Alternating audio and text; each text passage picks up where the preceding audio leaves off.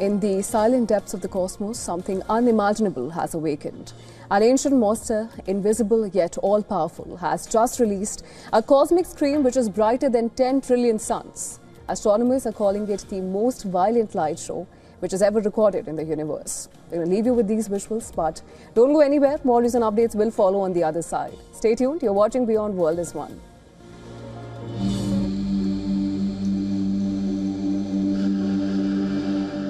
It began as a faint flicker on telescopes. A pinprick of light deep in a galaxy 11 billion light-years away.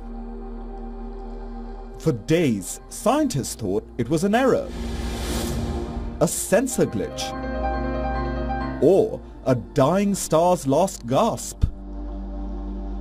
But then the light grew brighter, hotter, wilder. Soon, the cosmos itself seemed to pulse with energy. What they were witnessing wasn't a supernova, it was a black hole feeding, devouring an unlucky star that wandered too close. In a process known as tidal disruption, the star was ripped apart, atom by atom. Its remains spiraling into the black hole's event horizon, the point of no return.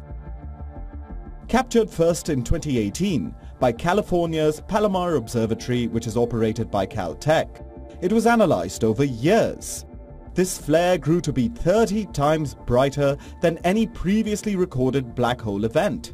It briefly outshone the entire galaxy it inhabits, radiating an extraordinary burst of light and energy that stretches our understanding of cosmic extremes.